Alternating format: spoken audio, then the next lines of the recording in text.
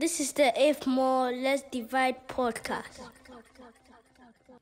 Yo, guys, Charlie, what happened? Welcome to the If More Let's Divide podcast. And another week, another episode, like we always do.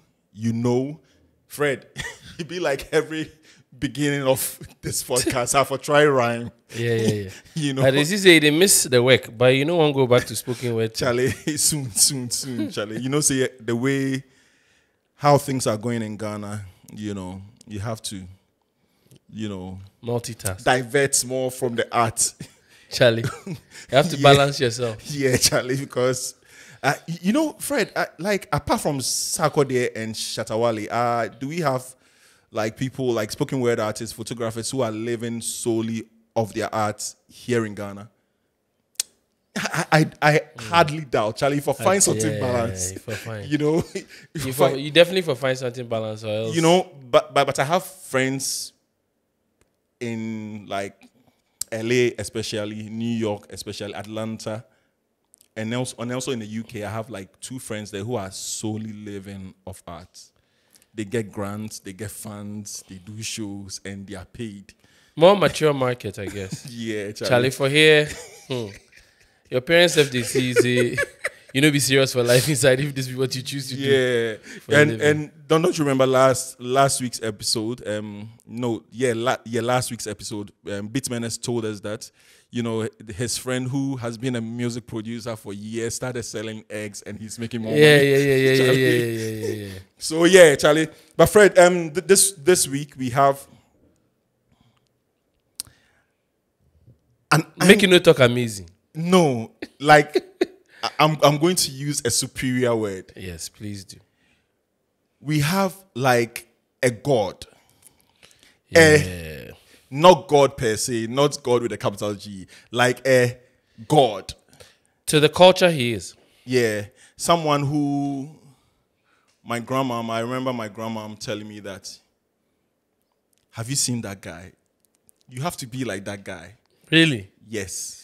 You know, my experience of him has always been from such a distance, yet it felt so close. Yeah. Because you guys were recording. I remember Mensa recording, and growing up, his name would just come up like on a daily basis. DKB. And it was like a Don't big hate me. deal. You know, it was like a big deal for the neighborhood inside. Like, Yeah. Mensa, they record for DKB. Charlie, that was a big deal to us. Yeah. So, yeah, for real. It's good to meet you in person. Charlie, so ladies and gentlemen, help us welcome David Kwame Bolton, a.k.a. DKB.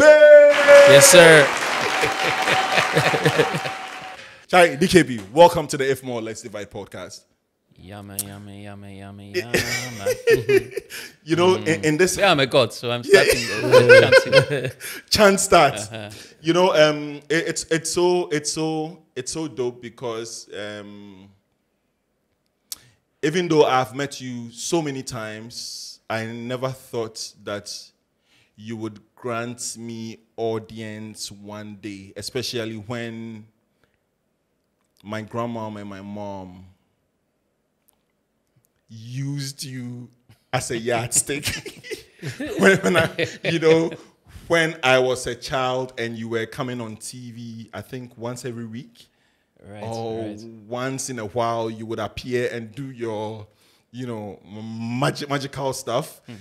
And now you are here. You know, my grandma and my mom of blessed memory, I know that they are looking down and they are so proud. So Charlie, thank you for coming through.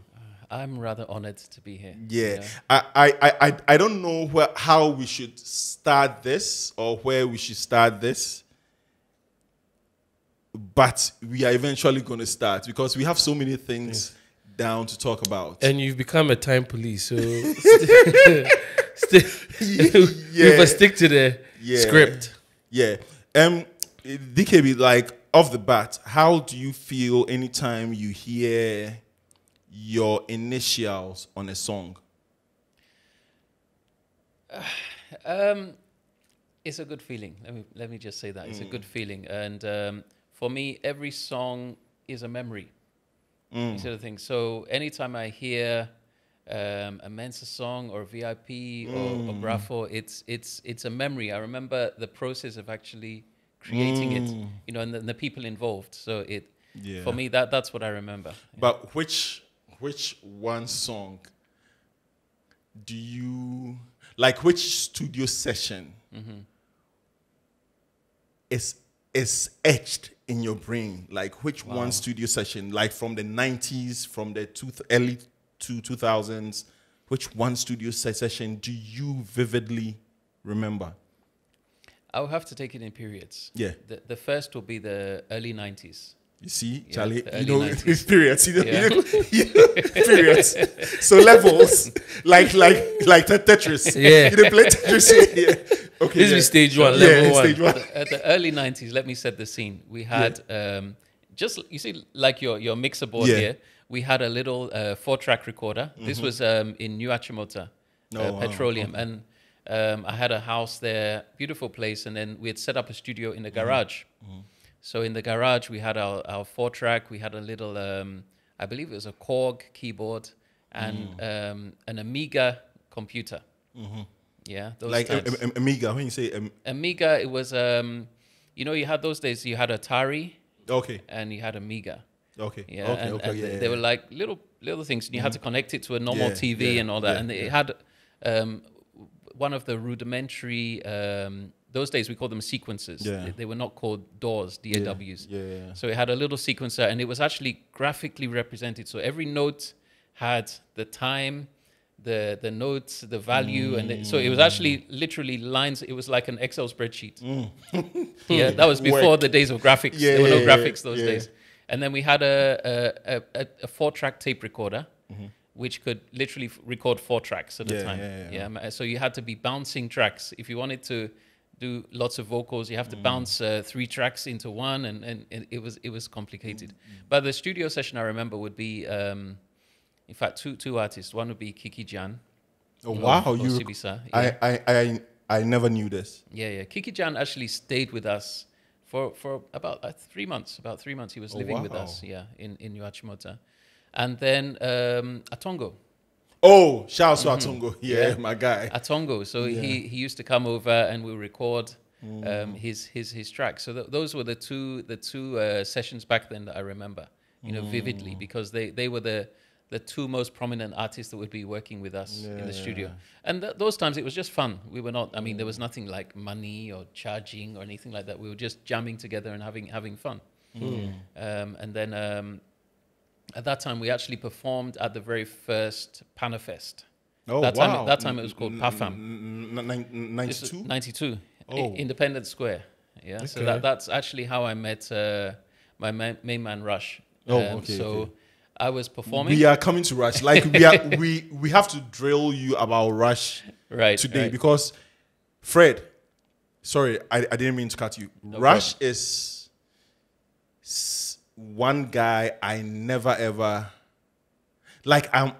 When you see Rush, you see DKB. Like the last time I saw Rush, DK wasn't there, and I was looking at him weird, like, you know, because anytime you see Rush, it's DKB, and they run several decades deep. So I think we should tap into that and know the intricacies, like why, like, you know, yeah. So yes, so go on. Yeah. So since I had a slot to perform on that, and that was, I mean, it was special. We had Public Enemy, Dionne Warwick, Isaac Hayes, Jermaine Jackson, and all of that. I mean, on stage, you see the thing. So, and obviously Lumba and Kodu Entry and Amachi Dede, all of that were on stage, Independence Square, and it was a huge setup, and it was packed. So I wanted to get it right. So I needed dancers. You know, it was a dance tune that we were performing. So I needed dancers. So I was looking around, and I don't know if you know Jimmy. Jimmy had a jazz club in Tesano way back in the early 90s. And he's one of the best saxophonists around. He's a mixed race guy. I don't know if you know him. Now he'll be in his probably in his late 60s. So he had a jazz club, and I used to sing there. So I told him one day I need some dancers. So he arranged, and then we met, and then Rush was one of the main dancers in the group. So Rush? Yeah. Oh, Rush he's actually a dancer.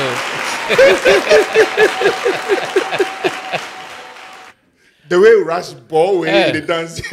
No, He always ball. back then 6-pack and all that. Seriously. Oh. Yeah. So he was one of the best members of the group. So we rehearsed for about 3-4 months before the show.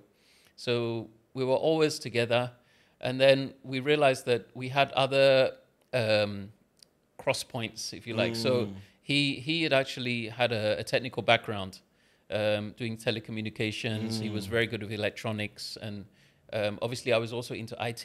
Yeah. And at that time, I had just opened a computer school. I remember these were before the days of the internet. There was nothing like the internet in Ghana. Even outside, it wasn't really a thing. The internet was not a thing at that point.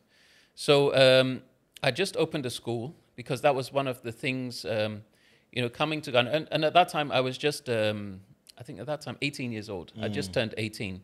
Wow. And 18, and you had a school. Yeah. So we set up a school not far from here, actually, in the industrial area. And so when I realized that Rush was also into electronics, then I brought him in to head our hardware section. So he was teaching hardware in terms of how to repair computers, how to build computers, and all of that, telecommunications and things. So we kind of had different areas where we crossed. So that's one of the reasons why we ended up. Atongo and you mentioned you gave me Kikijan. Kikijan. I knew in his last days because he was coming to Kanishi Sports Complex every now and then to watch us play basketball, and we became friends until he passed. May he rest in peace. And I honestly feel you have lived life. Would you agree? I guess so, yeah. I guess so. Yeah, because and I'm saying this because you were doing things that we all wish, we all wish that, that was us. That like that guy should be us. That guy should be us. Like you were on TV at a very young age. Like I knew you, my family knew who you were, and all that.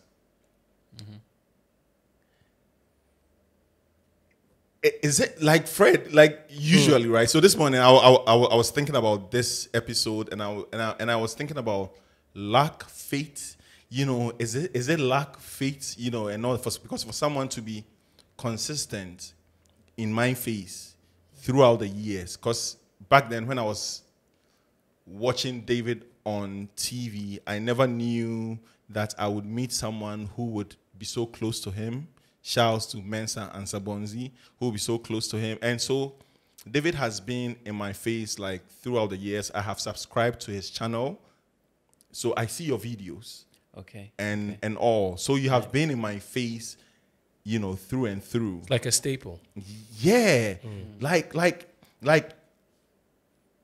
is this what you wanted? Wow, that's a deep question. And I'm sorry, and I'm asking this because you are, and I've told Mensa this. I feel David is too calm to be like David is so calm, like very very calm. Because I've never watched David and gone like, no, that guy is mad or angry. Like, David would engage no matter the topic, like he would engage and all that. Like his personality is what you're talking about. Yeah. So is this what you wanted? That's a difficult question to really answer. I always say that it is what it is, right?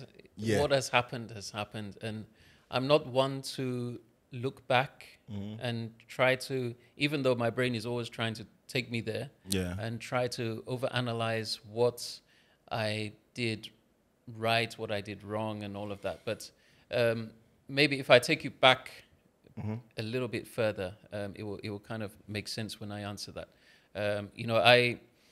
I was born in the UK. yeah, to a Scottish father and a Ghanaian mother. And my mum left Ghana in the mid-60s, just around the time of the Nkrumah overthrow. Yeah, and she had a very bad experience of Ghana. So in her mind, Ghana was a no-no. She didn't want her children to come back to Ghana. So she was kind of happy that we were there. My dad was very, very strict, extremely strict. The sort of father that would make you do your homework 5 times over. Literally. I mean, what would happen is straight from school, he'll sit you down at the dining table. You'll finish your homework, then he'll set you additional work to do. Wow. And I have it still vividly in my mind. My friends would come knocking on the door that, can David come out to play? He said, no, he's doing his homework. So that was my upbringing. Very, very strict, but also very, very loving. What did he do? My dad did absolutely everything. Okay. Absolutely everything. I mean, he had been a soldier in Malta, the UK or British at that time, British Army. He had been a bus driver, a heavy goods driver. He had been a tailor. He had been a builder, electrician, plumber. Wow. Absolutely everything. His father was a quantity surveyor. Okay. So basically what they did is all of his children went through all the disciplines. So my dad could literally do anything. He could build a house, he could wire it, he could plumb it, finish it off, paint it, do everything. So my dad, I guess you call it jack of all trades, basically. Yeah. But he was a master of them all as well. That's the thing. So, but the time I came around, he was a tailor working in a psychiatric hospital. So he was making the clothing for the patients. Wow. Yeah, for the patients or the inmates. And my mother was a nurse also in the psychiatric hospital, and that's how they met in the UK. So so I grew up in that very loving environment, but very, very strict as well. So the other thing that is still difficult for me to talk about. Because my dad was white, my mum was black, right? In the UK, this was the late 70s, getting to the early 80s. Yeah. I was black, basically. I was actually coming to that, I was black, and I still am. If I go to the UK, I'm still black. Yeah. But here you but are here, not black. Here I'm white. Yeah, so it's a paradox. I never get over. So I was the only black kid in my primary school. I was one of 2 black kids in my secondary school. Wow. Yeah. So because we were living outside of central London, we were in Surrey, which was kind of an affluent area. Yeah. Even though my parents were not affluent. So I was kind of in this very odd position. Yeah. So where I was always outside. Yeah. And I had friends that could just turn on me at any point and then call me a monkey.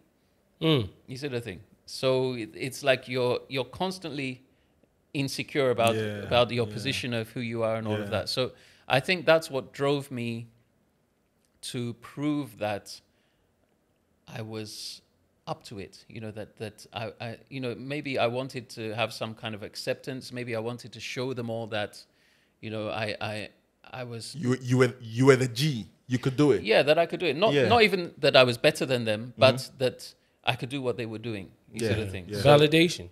Exactly. Yeah. So we're all social beings, and we all want to feel like we belong. Sort of thing to a large degree. So I think that's what sparked my drive, and the fact that my father also made sure that he drove that education into me, literally. You see the thing. So at a very young age, he bought me my first computer when I was 9. This was when, like, do you remember the year? 9. So I was born in 73. So that would be 81. Yeah, that was my first computer. That was when I was born. I will come a year later, but right. So shouts to the Gen Zs too. Yeah. Wow. So 81, you had your first computer. Had my first computer, and it was it had in fact it was an upgraded computer that had 4 kilobytes of memory. and it had been upgraded to 16 kilobytes. Not megabytes, not gigabytes, not terabytes. Kilobytes. 16 kilobytes. Yeah. Right? I don't know if you understand Yeah, how small. you can't even measure it now. You can't take a picture. Yeah, with yeah, 16 you kilobytes. can't take a picture. Like a picture is like 15 megabytes plus. Wow. Yeah. So it had 16 kilobytes of memory. Wow. And it had if you wanted to load or save something, you had to use a cassette. Right? Wow. So to load those 16 kilobytes. Not floppy. Oh, that was before floppy time. Wow. That was before floppy time.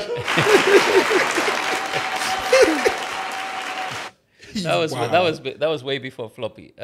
So 16 kilobytes, and to load that 16 kilobytes from cassette will take about 25, 30 minutes, and to save it the same amount of time. And if that cassette has any problem, if it gets torn or twisted or that's it. You've lost everything. Wow. You've lost everything. So that was it. So I started out basically. Those times there were magazines. Every month there'll be a magazine, and it will come with a cassette. Yeah, so that cassette you could load it, and it will either have a game on it, and it was black and white, or it was a black and white computer. There was no color those times. No, it wasn't a color computer. Even though there was color TV, it was not at that point that you had the color computer. That was an upgraded machine that came a few years later. So you would basically have to then take this magazine and then type, apart from what came on the cassette, you would type pages and pages of code. Literally. It was Forget about it. Yeah, it was a game. I'm not doing it. Wow. So maybe it was a game, and that game will be a very basic game, but it will come on maybe 10 pages of paper on the magazine, and you would literally have to type hundreds and hundreds of lines of code. Now, to give you an idea, 16 kilobytes those days could take about 8 A4 sheets of paper in terms of the typing. Yeah, an average A4 sheet is about 2 kilobytes. Obviously, that's just text, no pictures or anything like that. So you would type it, and invariably you would make so many mistakes because there'll be typos on the magazine. You will also make your own typos, and then there'll be issues. So you would have to then work out what the problems were and fix it. So you can imagine the delight you would have when you manage to fix it and it's actually working. Which could take days. So that's how I learned how to code. And then I just continued. And my father was, the computer that he got me was not a brand new computer because he couldn't afford a new computer. It was a used computer. Yeah, it was a used computer. So every computer I had was a used computer until I was probably about 14 or 15. When things started getting serious. So serious. Yeah. So it wasn't a brand new computer, it was a used computer. So obviously your father couldn't afford a new computer. No. So why did he decide to live in an affluent, hood or, it wasn't area. A decision. In the UK we have what we call council housing. Yeah. So those days they had council estates. And basically that was where we ended up. You see the thing. He had come from Scotland to London. You see the thing. And that's just where we happened to be. That the authorities, the council, or the government put us in that block of flats, and it happened to be there. You see the thing. So it wasn't a decision that we made. Oh, let's move to this rich area. Because I might have friends, or I've known people who intentionally go and live in the East Lagons and wherever, so their kids could be friends with these rich kids, and eventually, once they grow up. Life is life. So I was I don't know if it guarantees anything. But it doesn't. It doesn't. What I'm curious about is the process you are describing, having to code to be able to enjoy the game. Right. Because the final goal was to get to the game, but you had to go through this process. Yeah. But then you just said, if there were mistakes, you had to work it out, correct them, and you have all this joy if you're able to figure it out. Yeah. What was the process of correcting it? How did you know what to do to correct it? The thing about coding, and I guess anything in life, It's about breaking it down into its basic components. You sort of think when you have a problem and you see it as so huge. I mean, on the face of it, it seems like a huge problem. But then when you realize, but if I deal with this part first, then I can deal with the next part. And then before you realize it, you take it in small steps. So there was no guide for if you screw it up. No. How to figure it out. There was no guide. You had to figure that out yourself. And that's life. You have to figure it out yourself. You see the thing? I'm quite curious about that because I'm trying to imagine in your mind at that age where you have, a technical problem of coding and then having to somehow think through where the error was coming from and to go back and fix it. When the page a manual is telling you this is do A, B, C, you finish doing it, but you realize that thing's not working properly. Maybe because I'm not a tech person, but my mind is finding a challenge to wrap around, how do I go back? What do I change? Why do I move this? Or what's the reason you do what you do? Yeah. Well, like for me, it's exactly the same process with music. Okay. Right. You hear something. So in your mind with music, I want it to sound like this, but it's not sounding like that. And why is it not sounding like that? And sometimes it can be so confusing. It can be 10 little things that are contributing to create the sound that's happening right now. But you want the sound to be different. So you have to say, okay, fine, let me try this. In today's terms, it'll be, okay, let me try this plugin. Let me fix this EQ. Let me fix this reverb. Maybe instead of a plate reverb, I want a room reverb. Maybe instead of saturation, with this type of saturation, I want something else. You hear me? So there are so many things. But it's once you understand the individual components of something. Right. It's the same thing if you're a mechanic, and there's a problem with a car. You have to take it piece by piece by piece, break it down into its components. Okay, the engine is not starting. What can cause that? Is it my electrical system? Is it my fuel system? Is it my air intake, my oxygen? Is it a mechanical problem? And then you break it down and test each individual component until you realize what's causing it. Right. It may be 5 issues. But each time you fix one issue, another issue kind of blooms, and then you realize, okay, this is now the issue. You fix that. And it gets to a point where you fixed everything, and then it does what you want it to do. Right. You understand? So whether it's coding, whether it's building a house, whether it's fixing a car, whether it's making music, whether it's art, you sort of thing. It's all about breaking it down into its individual constituent parts. And then resolving the problems, yeah. So at what point? So you were in the UK, doing, dope stuff. Then you came to Ghana.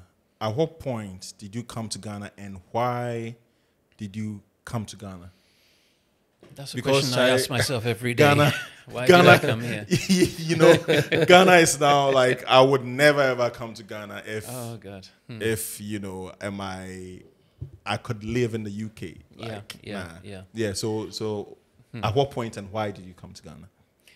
Okay, so the fact that I never really fit in, even though I was extremely successful in the UK, right? By the time I was 15, I had my own offices. I was employing staff.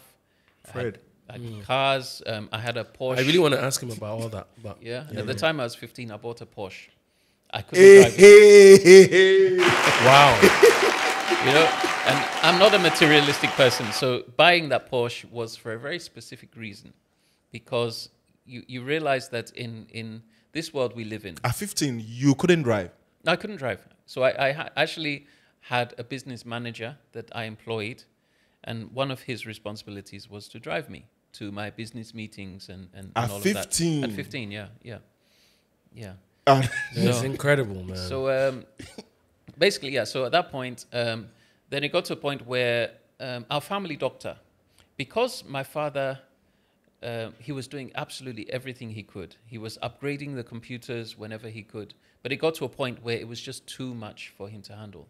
The computers then, there's no way he could afford a computer for £5,000 back then, you sort of thing. So fortunately, our family doctor, who had been our doctor since I was maybe 5 years old, had seen the development, and he was supporting. This other thing, Dr. Smith, may his soul rest in peace. So without him, I simply wouldn't be here today. But he supported me, so helped me with financing, computers, all sorts of things. If there were travel issues, investment, and so on. He was also, his father was an investment banker, so he was very, very wealthy. That's generational wealth he had. Yeah. So he also brought on his peers to invest into my business. So they were like angel investors back then, when I was about 15. And then he suggested that, look, okay, the government at that point, this was around 1988, the government was changing the whole national health system. They were trying to run it more like a business. This was the time of Margaret Thatcher. Yeah, and Iron Lady. Yeah, who I actually got to meet and had a commendation from her back then. But he said, look, now is a perfect opportunity to create software that can help the doctors manage their surgeries like a business. Right? So this software had to do things like, obviously, how to have a register of all of your patients or your clients, as they're called now, I guess. All of your patients. So maybe the average doctor's surgery, a general practitioner in the UK in those days would have maybe 5,000 patients in their community. So they had to be able to register all of them. They had to be able to know how many were female within a particular age range, because the government were then looking at giving specific targets, and they were starting to look at preventative medicine. So at those times, for instance, cervical cancer was a huge thing. So they realized that if they can screen and do cervical smears early, they can catch cancer and save a lot of lives and save a lot of money for the National Health Service system. So the system would have to be able to track all of the females within this range, track whether they've had a cervical smear. If they hadn't, had to be able to make appointments for them, send letters to them. There were no emails in those days. Yeah, there was nothing like an email system. You actually had to write. So the system had to print the letter, which would then be sent out to the patients. It would have to carry a full history of their medical records. You would have to have a full disease register. Every single disease in the world or that had been identified, it would have to have that coded. It would have to have complete drug database. Every single drug that had been developed and was being prescribed. And then looking at interactions between drugs. That if you prescribe somebody amoxicillin and maybe penicillin, I've forgotten the details now, but I used to have it all in my head because I actually had to physically type the entire Royal College of General Practitioners disease index, and there were thousands of pages. Yeah, you had to type. I had to type physically because you couldn't. There was no scanning. It didn't exist. Yeah, you had to type it. I had to type the actual drug dictionary into the system, and then encode it, and then list the interactions between drugs. And I was still in school. I was still in secondary school at this point. I was about to write my GCSEs at that point. So I had to then develop this whole system. And then because my doctor was involved, he managed to get it certified by the Royal College of General Practitioners. So it became a certified system. Yeah. And then I started selling it. And those days, I remember it was £5,000 for an installation. This was in 1980. But by that time, it was 1990 because it took almost 2 years to develop the system.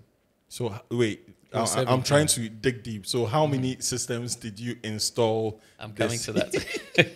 5,000. Fred, you for keep out. So we do the calculation and analyze.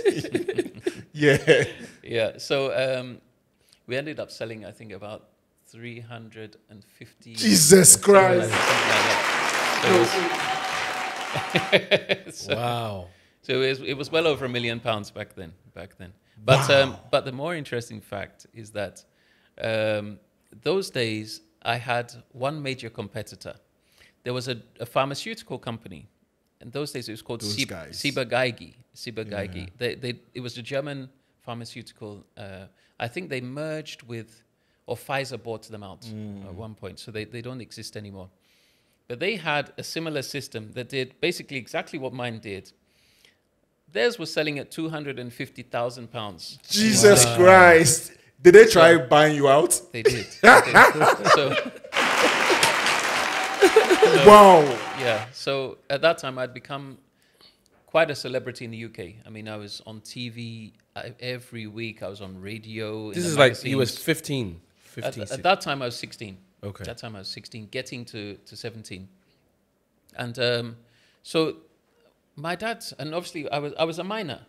I was a minor. Yeah. So, you see the thing? So I couldn't legally. You were illegal. Yeah, legally I couldn't do anything. So my father was very much in the picture and in control. Yeah. Even though I had a business manager as well. But basically what happened is they called, I believe it was a business manager who told my father, this drug company had called us. They sent, that was my first time in a limousine. They sent a limousine. This was 1990. They sent a limousine to my house, picked up my father and I, drove us about 2 hours. We were living in Surrey, which is kind of a very expensive part of the country. They drove us further out into Surrey to some country mansion, which happened to be their retreat. That's where they go on their retreats. They owned it. I mean, it was huge. I mean, the drive, you know those movies where you see those huge driveways, the gates will open and you have to drive like a mile to get to that. It was literally like that. Got there. I mean, they showed us around, showed us their systems and everything. And it was impressive. It was really impressive. So then at the end of it, then they wanted me to show them mine. So I had my laptop, and that laptop was like this. It was bulky. It wasn't a laptop. It was it was something else. Dumbbells. Yeah. So I showed them, and then they're like, wow. Then they realized that it did basically whatever theirs did.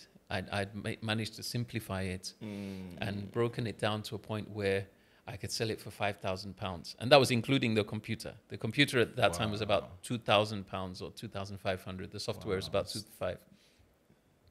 So, and they're selling theirs for £250,000 for one installation. You see the thing. So I was a threat. And I was getting all the publicity because I was on TV and all of that. And the doctors were coming to me. Yeah. So it was destroying their business. Their business, yeah. So I quite remember, it was a typical like board. You see like Jay-Z when they're signing a record deal kind of thing. They're all there. And then they actually wrote down a figure on this Post-it notes. And slid it over to my dad. And my dad looked at me and he shook his head like this. £2 million. Is what they had offered. So he shook his head in disbelief, basically. £2 million. Yeah. £2 million. 16. So they wanted to buy it off of me for £2 million at that point. So I was very naive at those days because I was not, bear in mind, I was not doing any of this for money. Yeah. The money was coming all right, but I enjoyed what I was doing. You see the thing, it wasn't for cash. And that kind of holds true even to today to a large extent to my downfall, but that's another subject. But I asked naively, so why do you need my software when you already have yours? What are you going to do with mine? They said, we'll shelve it because it is in direct competition to what we have. You are impeding our progress. Yeah. I mean, they said it plainly. to 5K. You're basically killing them. You're killing them, yeah. You see the thing, and they the doctors were essentially having to mortgage themselves to buy this software, which was compulsory for them to have because they couldn't run their surgeries without this software. You see the thing. Just think about it: a software which is going to manage your medical records, your drug interactions, your diseases, everything, your scheduling, appointments, all of that. So when that happened, I remember we said, okay, we'll get back to you. And I remember on the way back, my dad said, don't do it. Why? Do it. That was £2 million. Yeah, but it wasn't about the money. You see the thing. It was Is your dad still around? No, he passed away 2019. He made it to almost 90. He was 89. Oh, wow. 89, oh, yeah. wow. Shout. Yeah, he did well. Rest He in did well. peace. Yeah, he did really Wow. well. So, £2 million at 16. Mm-hmm. You know what? That's actually giving me Kiki Jan vibes, you know, because and now I'm seeing how you made him stay with you for 3 months and all that, because Right. Kiki Jan too was making money at a very young age. Oh, yeah. You know, and Yeah.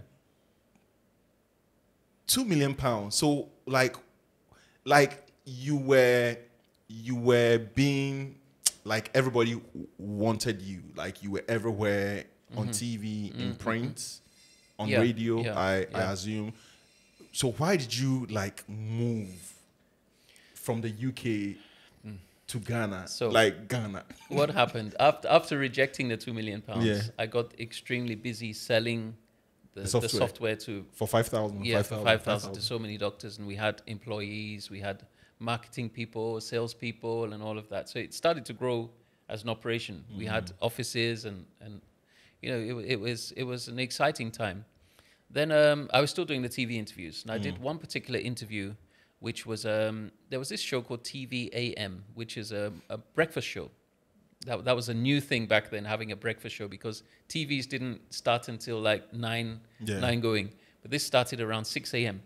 Remember when TV actually used to have a starting time and a Yeah, closing no, time? yeah. Like TV would Reflections. actually close. Yeah, Exactly. like, Reflections It was like on that. GT. Yeah, it was like that. So TV AM was like the new thing. Yeah. They start at, I think, 6 a.m., they close Yeah. at 9, and then normal TV starts. So they invited me onto TV AM for an interview.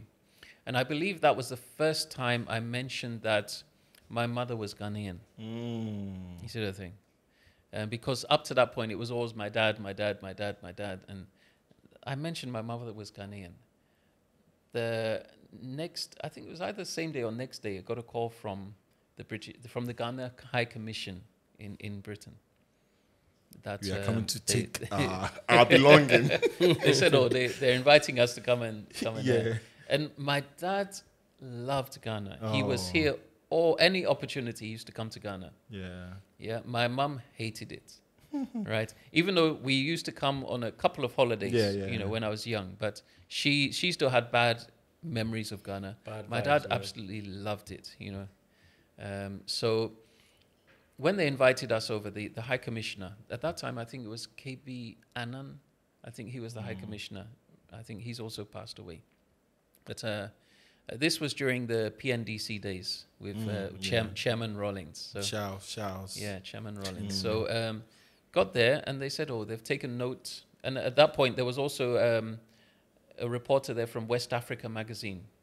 The West Africa magazine was a huge magazine back then. Yeah. Back then. So they interviewed me, and then that also came out. And then from there, had another call from the High Commission saying, "Look, Chairman Rawlings wants you to come and serve your country." What did your mom say? No. shout out to mom. Prayers.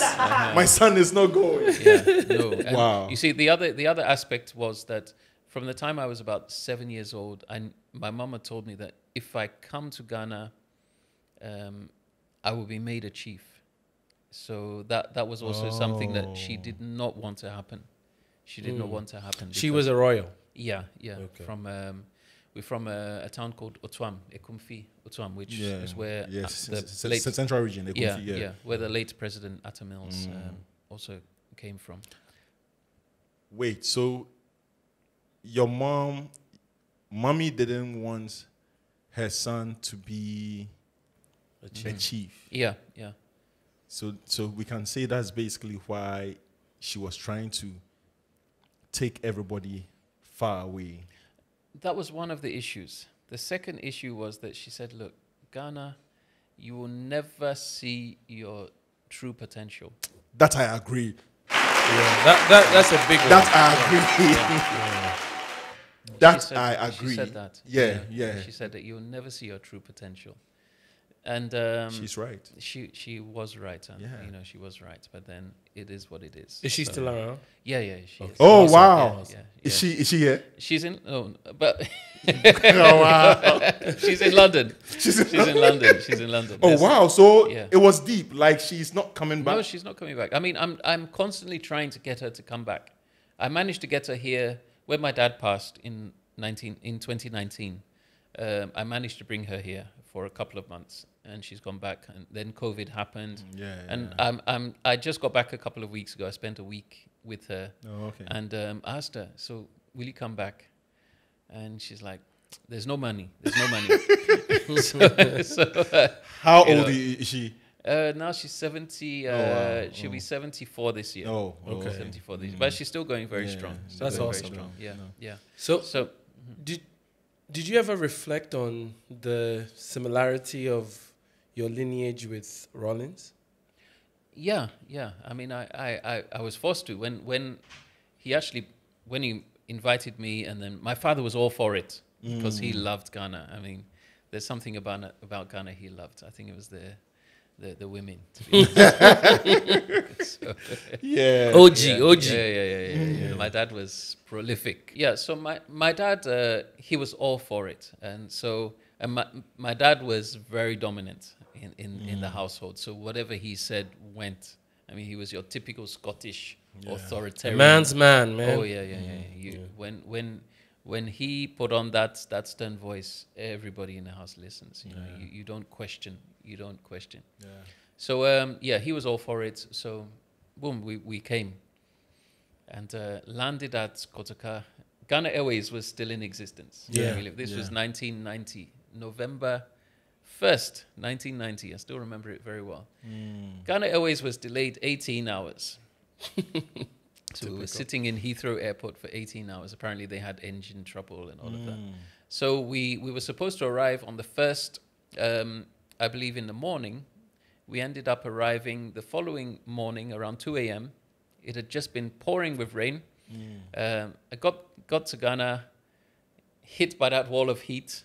Yeah. And then whisked through VIP and all of that. Oh wow! So that means you had the president. He was here on the president's invitation. Yeah. I mean, there were reporters there, and they had been reporting for a couple of weeks before that the computer whiz kid is visiting Ghana and all of that. They had arranged a full schedule for me. So I arrived at 2 a.m.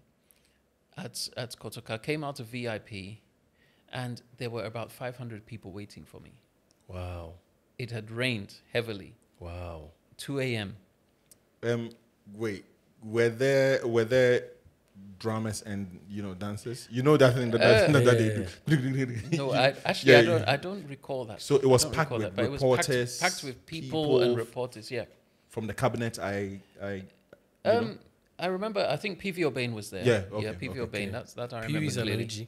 Yeah, but the rest, I don't remember who else was there at that time.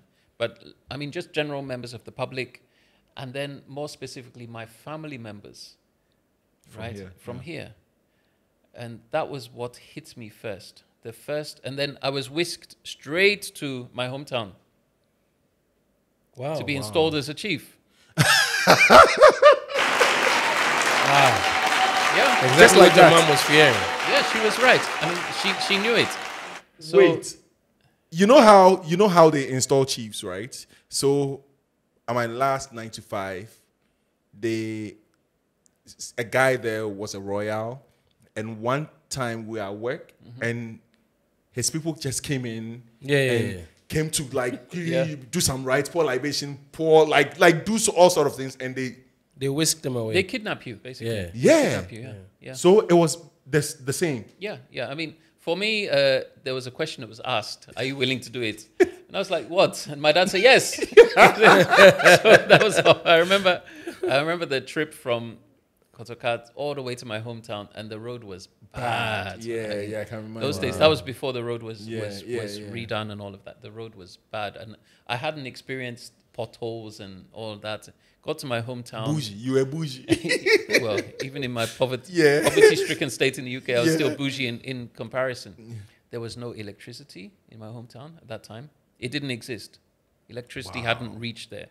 Yeah, I mean, electrification. That, you see, that's why sometimes we have to accept that Ghana has come a long way in the last 30 years. Of course. In a lot of areas, Ghana has really come a long way. There was no electricity. Yeah. There was no water. No pipe-borne water. There was no well, nothing. You see the thing. So there was a stream, basically, and that was where the water was collected. You see the thing. So they had actually brought water from Accra for me, which even that water, living the life. even that water, I was not used to it. So you Yeah, can imagine yeah. arriving in a completely alien environment with no electricity, the heat, which I was not used to, and then no water, and then the water I drank made me sick. So Yeah. you get me. So it was like, man, it was something else. But then we got there on, I think it was on a Friday. The second was on a Friday. So we got there, and then because of the whole situation, they had to do a very shortened ceremony. You know, normally they lock you in a room, and do all kinds All of the rites. rituals and all of that. Yeah. So they had to do that as a very abbreviated version. So it was done over the weekend. I was carried on the palanquin and all of that. Installed Culture as a shock. chief. Yeah. Had to swear my oath at the, at the shrine, and there were various sacrifices made of sheep and chickens, and man, you can imagine. I'm coming from. I'd never seen a live chicken before, man. Yeah. Wow. I knew chicken drumsticks. I didn't know the whole animal. Shouts to KFC. Yeah, and then they were slashing chickens' necks and things and sheep and things. Wow. And then the blood was just gushing. I was thinking, The change is so drastic. But you know what I find interesting is that your dad, how he's not the Ghanaian. It's your mom that's the Ghanaian. And then he was there, yeah. And he wanted this to yeah. happen. Yeah. Did you ever have a conversation with him about why? Actually, I didn't. I didn't. Wow. I didn't. It was, my father was somebody you did not question. Yeah. You did not question. So, no, it was just, if he says it's A, it is A. You don't even want to understand there are other letters of the alphabet. You understand? That was the level of discipline. You see the thing. But I grew to appreciate that so much because it instilled a level of discipline in me and consistency that I carry forward to the day. No, I respect it a lot, but I wish we could just get a peek into his mind of how he saw the world. Exactly. Why he made those But, decisions. but before you go on, how are you with your kids? Complete opposite. Okay. Complete opposite. I Okay. mean, I'm maybe Why though? because I was never close to him, because I couldn't ask him the why. You see the thing? Okay. I didn't have that opportunity because the upbringing was so strict that you dare not ask the why, even as an adult. You see the thing? You dare not ask the why, because he was that old school father that if I say this, it is this. You don't question. But don't you think that if you questioned, that would have given you a leeway to do whatever you liked, because he was stern or firm or strict, you are who you are today? You see the banku stick you have there? If you questioned, that would be on your ass, basically. Yeah, You understand? Wow. Yeah. That's how it was. Even though he was not a violent man by any means. I think he actually, I just remember twice where he actually took a belt. First time I was caught smoking, and the second time I've forgotten what it was, but that was the only time he ever raised his hand to me, and I deserved it. But just the tone of his voice alone was enough to just keep you in your place. But yes, I agree that the discipline made me who I am today. Yeah. So there are always two sides to every coin. Because me, I was living life. My life was on the right path, in quotes, until my mom passed in '98 when I was, should I say, my 17. Then my life flipped like I became like a total opposite. Like I always say, if my mom had lived to see me go through uni and all that, my life would have been totally different because my mom, like his dad, was strict. Disciplinarian. Yeah. You know, I had to do stuff. I had to do things. Talking about chief, you being a chief, you being installed as a chieftaincy. When you made a chief, you know how in Ghana we have the Nkoswohene. Like if you are Like the well ceremonial. off, if you are rich, wealthy, and you are from a town or a village in Ghana, they make you the Nkoswohene because you have the money and you can see things go on in Nkoswo, like see things go on. Were you that kind of chief, or you were an actual chief? You are? I'm actually known. My title is Nana Obatan. So essentially, I am the mother of the town of that whole area. So the previous Nana Obatan. So and my stool name. Let me butcher the pronunciation, but it's Akweku Chimano the Sixth. Yeah, that's my stool name. So it's like a full chief, full lineage. Yeah. And my granduncle, who is the previous chief, the fifth, he actually abdicated for me because he was at that time he was 80 something. He was getting weak and all of that, and he felt that they needed fresh blood in to take the town forward. So rightly or wrongly, he abdicated. But fortunately, whilst he was still alive, I mean, he stayed around for another 10 years after that. He was still helping me out, and because look, I came from the UK, I had no idea, no idea of the traditions and so on. And even to today, I struggle with some of the traditions. Yeah. We celebrated our stool festival last year, and every year we have to do the sacrifices, and it's so bloody, and I still can't deal with it. I still can't deal with it. I mean, you walk in to the stool room, and the sacrifices that have to be made, the chickens and the sheep, and it's not pretty. It's not pretty. Yeah. But I've come to accept it as it is. It's how it is. So you still perform that role. You're still in your chieftaincy. Yeah. That's awesome. So that means you have been a chief for over 20 years plus? Over 30 years. 30 years. 1990. 33 years. Yeah. Wow. That means you have all the lands in your hand. Yeah. Technically. Fred, do your thing. Charlie, I forgot halal. Oh, and it happens to be beachfront land. It's beautiful place. That's him. Yeah, we have to talk. Beautiful place. Yeah. So a West kid in Ghana, like, and all that. The first time I encountered you was on TV. I'll never ever forget that day because of my mom and my grandmom.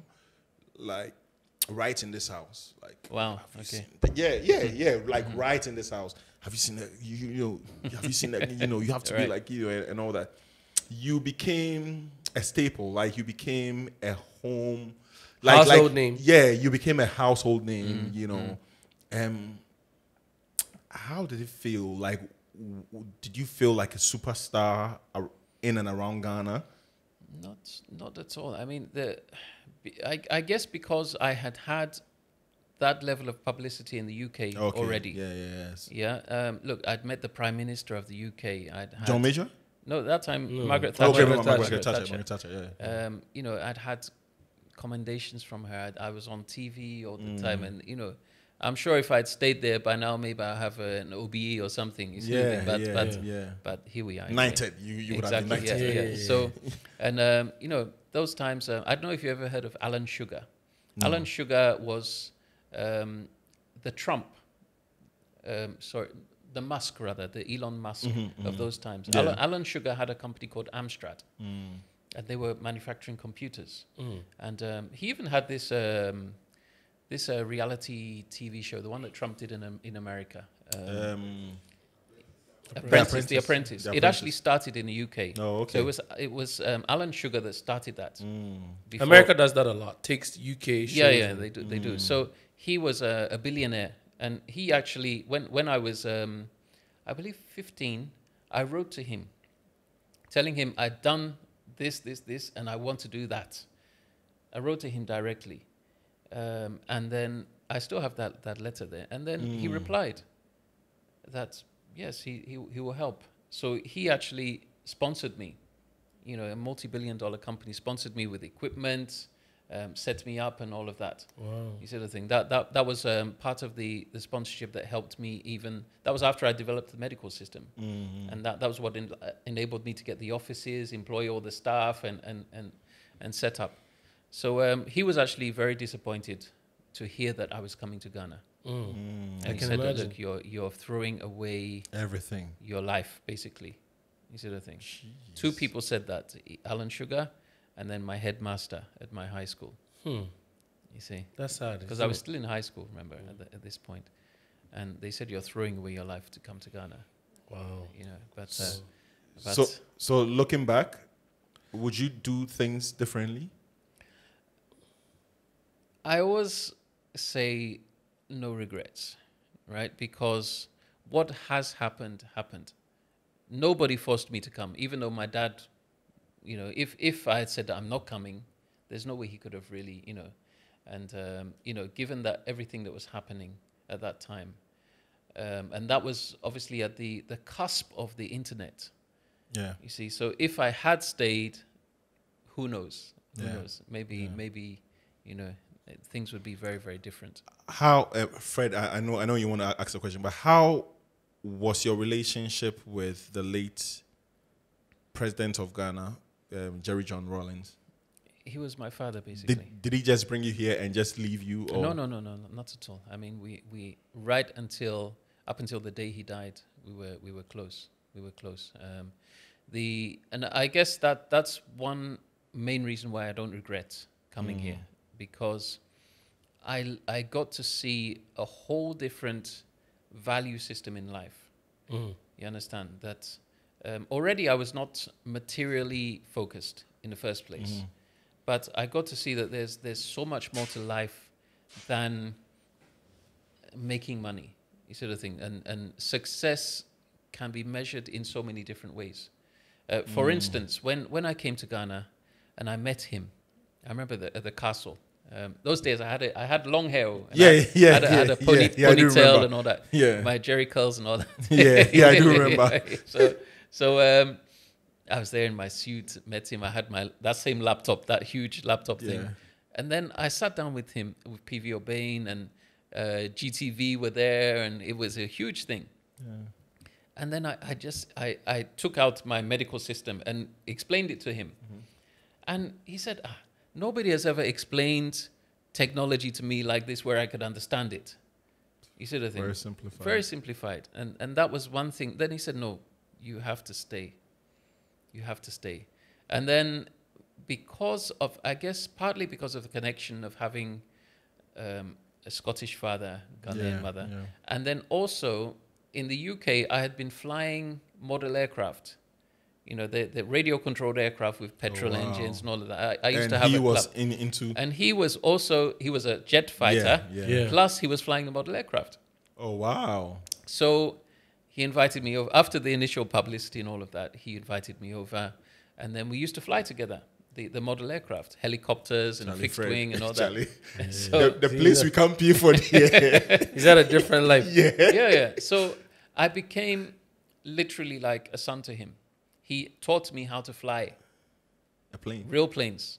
Taught me how to fly real planes and military planes and all of that. I was flying all over with him. You know, almost every weekend we'll be flying to, Akusumba. They actually have an airstrip there. Yeah. We fly to Kumasi, and living the life. Yeah. So we flew all over Abidjan and all sorts of places. And he taught me. I remember the first time I landed in Kotaka myself. And that time it was a military aircraft called a Defender. It's a twin-engine aircraft. It carries about 20 people.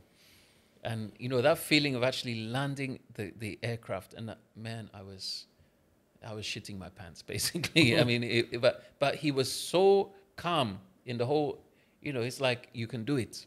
He just left the controls. He was sitting to my right. Just left the controls and told me, you do it. And I landed the aircraft, and it was, you know, that sense of accomplishment that I had.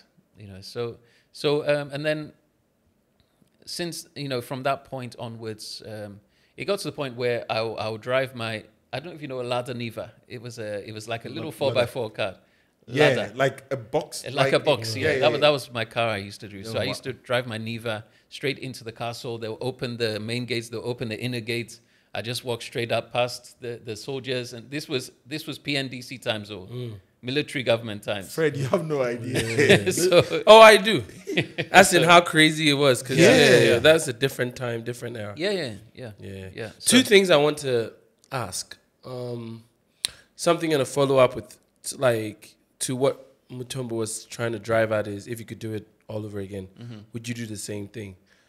For us, from a distance, not being able to experience you like in close proximity, knowing what your life was, do you ever reflect on the impact that your work has had on Ghanaian culture? And where do you place it in terms of... So how I would compare it is, you were doing something very vital in the UK. Excuse me, at the cusp of their, if you want to call it a revolution in their medical field, transitioning to tech and all that. You were right there in the middle of it, developing software. So you were essential basically to a whole country's industry. And you get transposed into Ghana. And I think I would not be exaggerating if I say you were essential to the evolution of our culture, entertainment culture, and what have you. Do you ever sit back to reflect on that, given that question Mutombo asked? If you could do it all over again, would you do it? That's number one. Right. So if you hold that in your thought process. And I've been wanting to ask a question since you started, because I think young people who may find themselves in your shoes, if they have the level of skill or intellect or whatever you want to describe it as, at 15 you had hired a manager. What did you call them? Office. A business manager. Business manager. Yeah. And you were basically running a business where you had an office, employees, and for all intents and purposes, carrying yourself as a proper businessman. It would be good or informative to know how you knew what to do, whether you needed a business manager, all these things that you had to do, writing to Alan Sugar and all of that. What was your aspiration at that time, and what was your thought process? What was driving you to say, this is what I need to do, this is how I need to go about it? That's a very deep question. In the first place, I want to say that I don't regret anything that has happened, right? In principle. But in reality, we all have regrets. You see, and if you ask anybody in this world that if you have the chance to do it all over again, will you do it the same, right?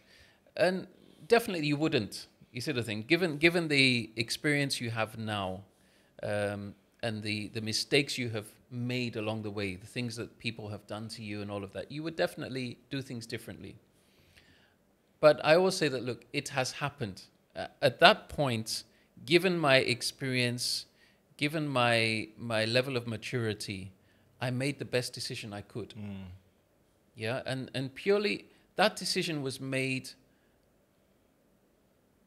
on a level that I felt I belonged in Ghana. Yeah, remember, no matter how successful I was in the UK, I was black. Yes. Right? So that can never be washed away with millions or billions of pounds. It can never be washed away. You will always be black. Things are a little bit different nowadays, but not so much. I mean, even if you look at what's happened to Fuse OGG recently, where he's been profiled, he's been arrested and all that. So things still, racism is still a real real issue. Even though now it's masked in various levels, but it's still an issue. Those times it was very plain. If they don't like you, they can call you those in England wasn't a nigger. You were called a coon. Yeah. Which was even kind of worse. It's I'm familiar with coon. So coming to Ghana, I felt like I was home. People accepted me for who I was. I had family here. Apart from my mother, my father, and my sister, I had, an extended family here.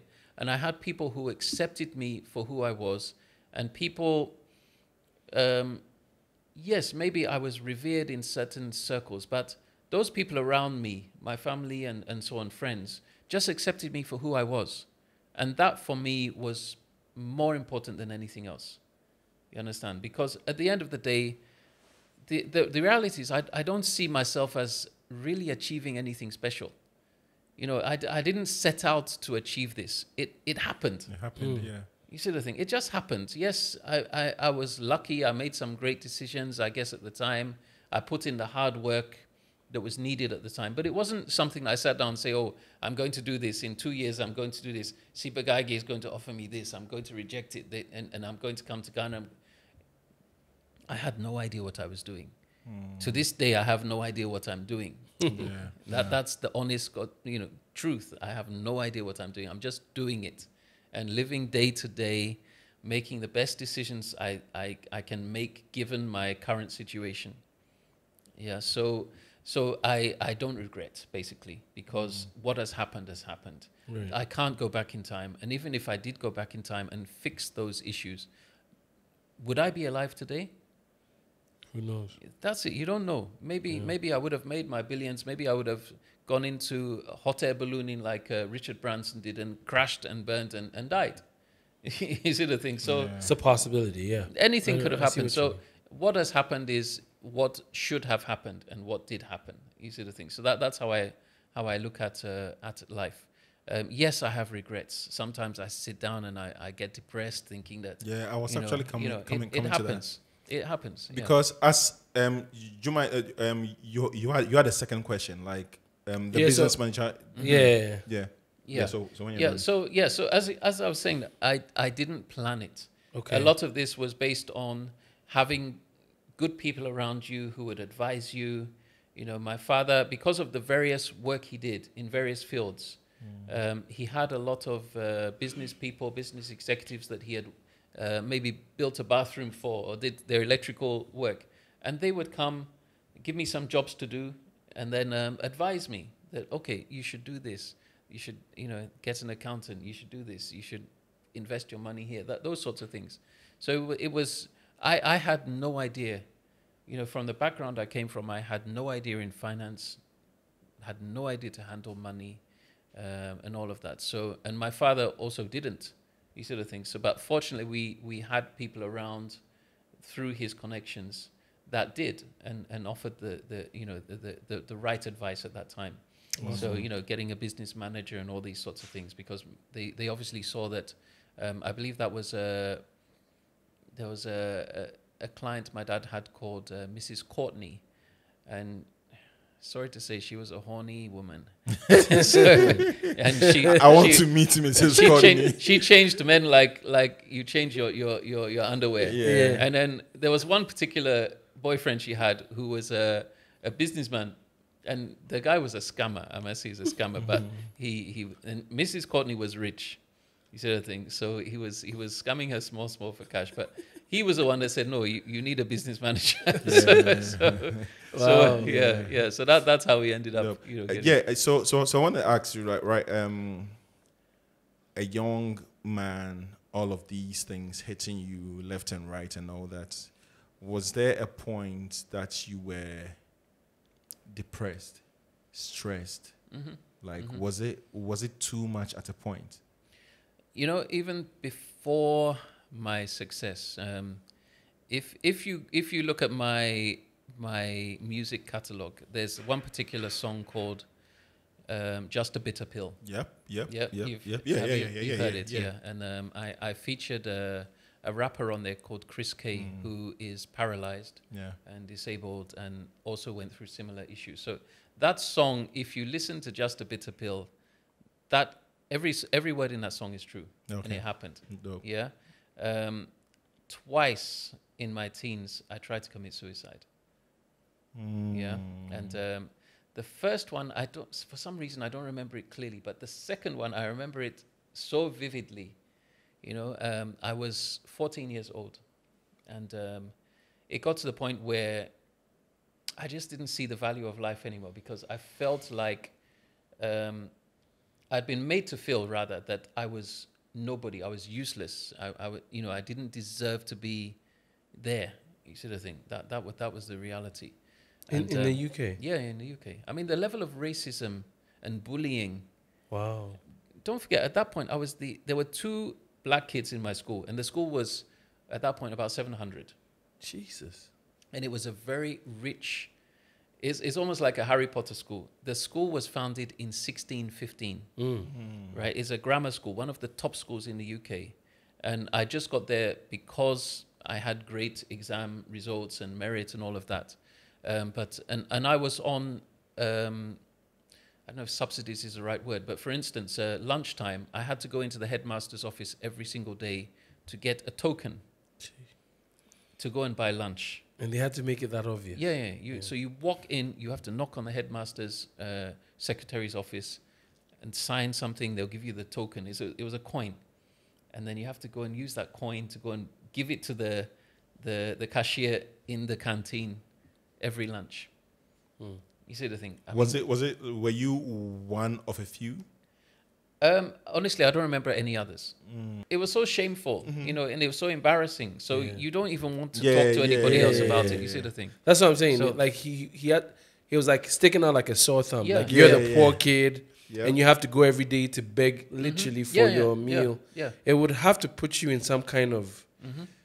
And if you think about it today, why? I mean, what was the need to do that? You get me? Why make the person walk into the headmaster's office, sign, That's take what I that was thinking coin? about. It was. It's dehumanizing. They're just breaking you down to remind you every day that this is who you are. Don't get yourself confused. That's it. You don't belong here. You don't belong here. That was it. So that was the reality. I felt like I didn't belong. And if you listen to the lyrics of the song, I said my father was too white to be poor, and my mother was too polite. I said my father was too. I've even forgotten my own lyrics. Man, at that age, that had to be horrifying. Oh yeah, and that was from 11 years. You see the thing going. So by the time, and you have your classmates and your who all came from wealthy backgrounds. You see the things, and their fathers had the latest cars and all of that, and they were going on all the skiing holidays, and you're not, and so you felt like an outcast basically. Did you ever go to uni? No, I didn't because in fact because you were busy. Because I was running the business.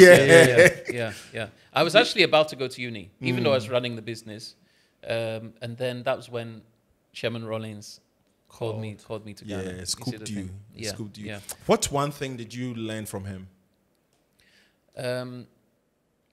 Holding to your principles and the truth, basically. The truth. No matter how bad it is or how raw it can seem, the truth.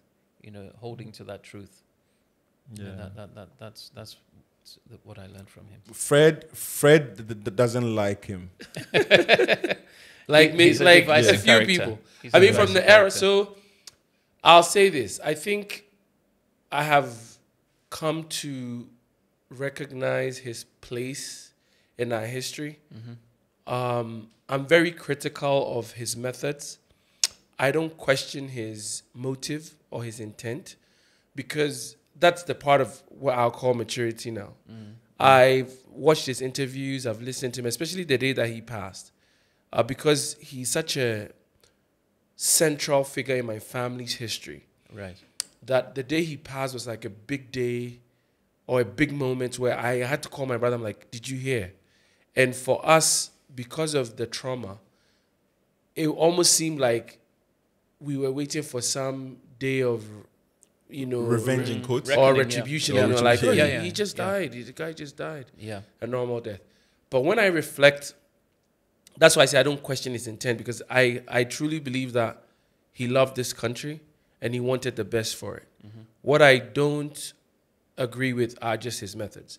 And as I get older, I start to question the people that were around him more than I question Rollins, because I think if you're a thinker, there's a part of it that I believe there were machinations around and people were doing things and putting it on, Rollins is the one that ordered it and da-da-da. But people had their own interests. There are people who were pulling strings and doing all sorts. So at the end of the day, what I've come to accept is that he was essential. He needed to happen for the country. But if I had my way, I would have hoped that he used different methods and a different approach. Right. And that's pretty much, that's pretty much it. But I wanted to ask you something about, I find interesting about you in general. So you're almost like a different version, if you will, of what the West would have placed a Mark Zuckerberg for, or potentially a Steve Jobs, or Elon or whatever. But the funny thing is, two of my friends worked for you, and I discovered this through me researching you before I got here. But you opened a company, Soft. Soft Tribe. We're Soft Tribe now. A friend of ours to work for him, Rudolph Akron. Okay, so Rudolph, Ronnie, Rudolph, we were in the same school, so St. Martin de Porres. Okay. So Ronnie and Papa Coleman, Ronnie Lai and Papa Coleman. Okay. But the interesting thing about this is that this is straight out of SS, and people are trying to find themselves, find their feet. And Ronnie came to learn how to code from you. He still holds on to that experience he had with your company. To this day, he defines it as the fundamental, like the foundation of what he learned to become, how he learned to become a professional. And he still uses the coding in various ways. Papa Coleman is doing well for himself somewhere in the world. But I want to dig a bit deeper into what I was trying to maybe steer. Maybe it's a selfish desire for myself, because I grew up hearing your name, like I said, from a distance. Mensa is somebody that I have a ton of respect for, but the level to which he revered you still is remarkable. Is because he spoke to you in such glowing, like, Charlie, we did go David Bolton house, Charlie, and this is when I was rapping with him, fooling in the backyard.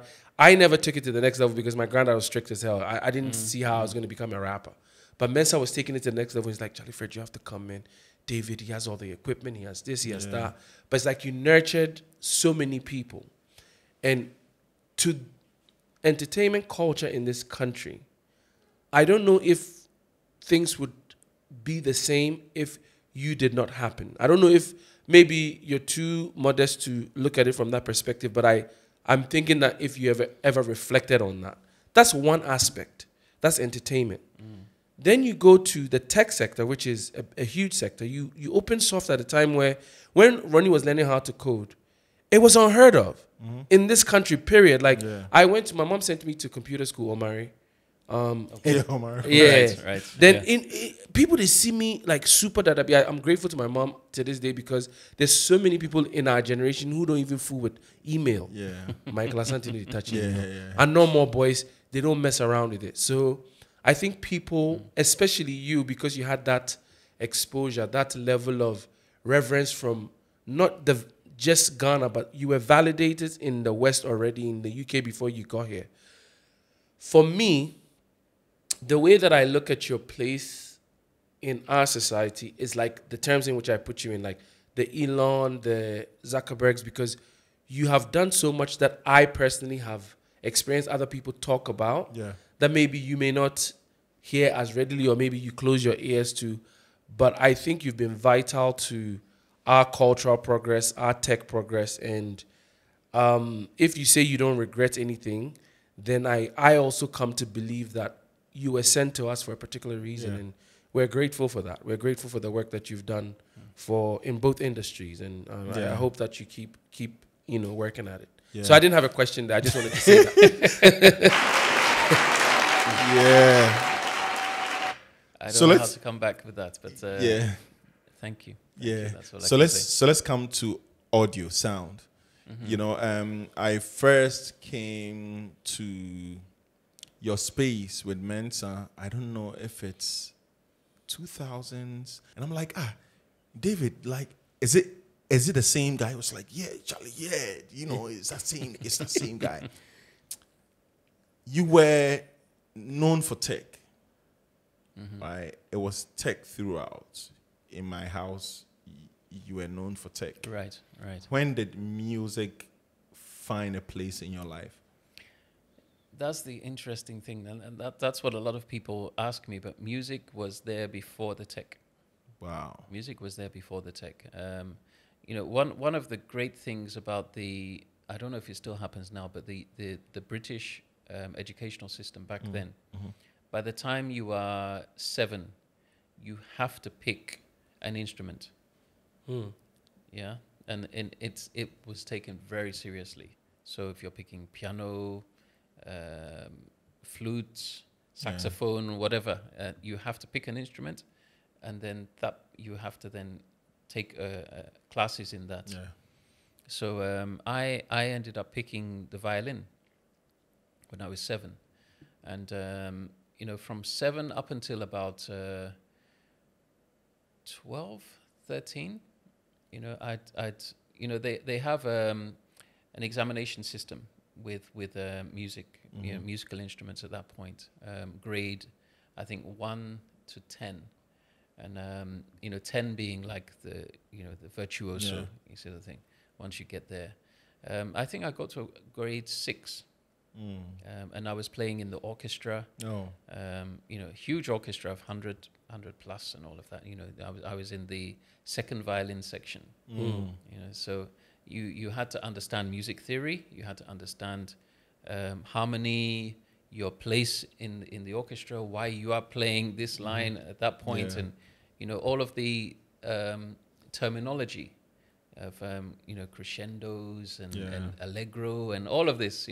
So that gave me a huge grounding in music theory, understanding. Was this public school, by the way? This was from primary school was public school, and then secondary school was the grammar school that I ended up. But when you were picking the violin, this was public school? In public school, yeah. In primary school, 7 years old, you have to pick it. So in England at those times, you started primary at 5 years. So after the first, second, so the third year, you pick an instrument and then take you through from there. So I learnt a lot of the fundamentals from that educational system, and then I always wanted to create music, and then with my tech background, that's when I remember very clearly. It's vivid. I went to an exhibition in London where it was a computer tech, and again before the internet days and all of that. And then there was one stand where they had something called MIDI. MIDI. And then this guy had set up a rack of synthesizers, and then there was this computer, and it was playing a whole symphony, and he was just there doing everything. One man playing a whole symphony. Yeah. It was classical music, and it sounded so authentic. And I remember it just hit me that I want to do this. Yeah. I want to do this. At that point, I must have been about 11 or 12. Wow. 11 or 12. So because I was fortunate that by the time I was 12, I started making money from the tech. Because my father, as I said, he had some customers who needed things done. So they would give me spreadsheets, and I had to create the spreadsheets for them. That same man that was with the horny woman. Shout out to Miss Courtney. I like Miss Courtney. Actually. Yeah, Mrs. Courtney. She really, she's instrumental in my life. So he used to do that, and he'll pay me for every spreadsheet. He would pay me, and then one time he got this big contract where they had taken a huge survey.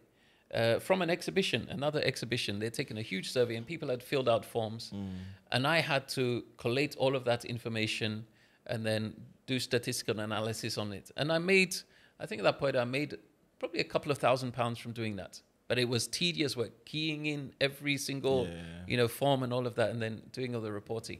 I made a couple of £1,000, which was a huge amount of money for me. I was maybe 12 years old. Wow. And I couldn't imagine what I was going to do with that. So again, another one of my father's friends who happened to be a biker. But in England, those times, bikers, you've heard of the Hells Angels. Yeah. I mean, this guy was a Hells Angel. I mean, some rough-looking guy, but he was so soft when you really get to know him. And he had a sound module. And I remember clearly, it was a Yamaha FB01 sound module. And it had a 16-note polyphony. Or was it 8-note polyphony? One of the two. It had some sounds, built-in sounds, and you could alter the presets and save them and all of that. And then he had a keyboard, a MIDI keyboard. So I bought them off of him. You know, he was selling them because he had upgraded. Bought that, and that was my first entry into making music and producing. You see the thing. So then I had got a computer from there, managed to patch it all together, and I could actually do some, you know, very basic production work. And that FBO1 actually made it to Ghana when I came to Ghana. You came with it? Yeah. I don't know where it is now, but it made it to Ghana. So that was my entry into production.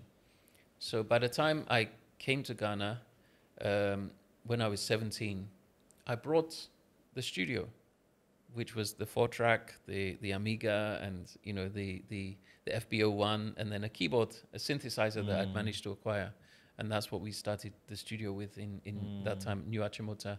That's when we met Kiki Jan and Atongo and all of that. Yeah. So that built up my love of creating music. Sort of thing. So then it was just a natural progression. Even to today, it's a natural progression.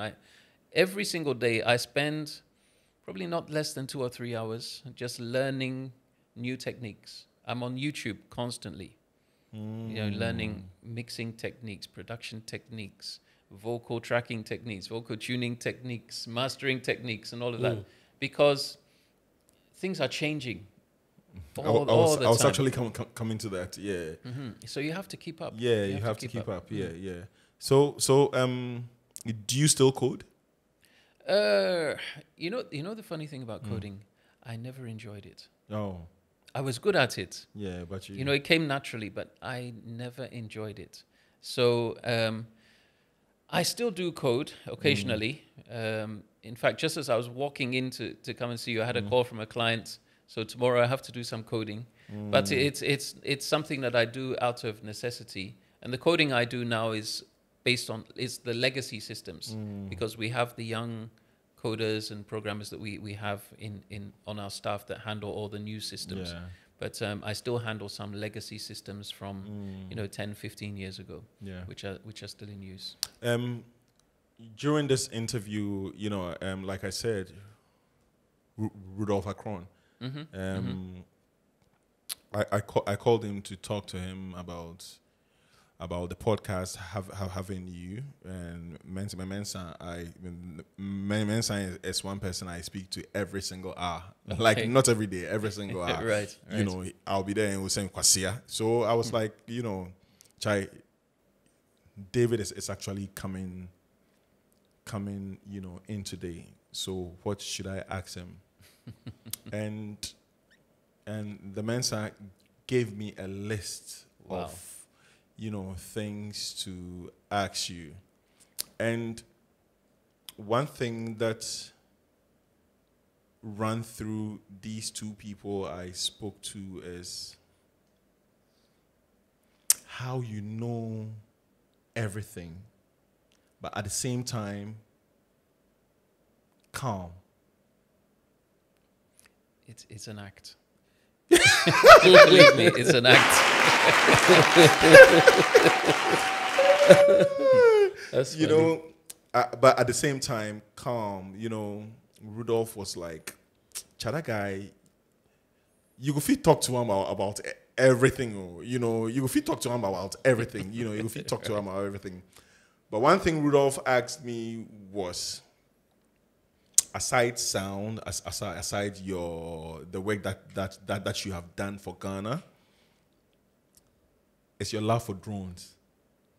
Okay. And I'm like, oh shoot, I forgot. Because back then on your Instagram, you were always posting, your drone videos. So there is this thing that's running through everything that you like tech. Tech, like you are so into tech, the cutting edge of it, like before it becomes you a are thing. so into tech, right? like, how? Why? Like, and is there a point where you would stop following tech? Because you just said that you are on YouTube getting, info. Updating himself. Like, is there a point where you are going to go like, oh, I'm tired of tech? Because you saw this roadcaster and you go, oh, so this, and, Right, and all that. right. Like, you are so in tune with tech.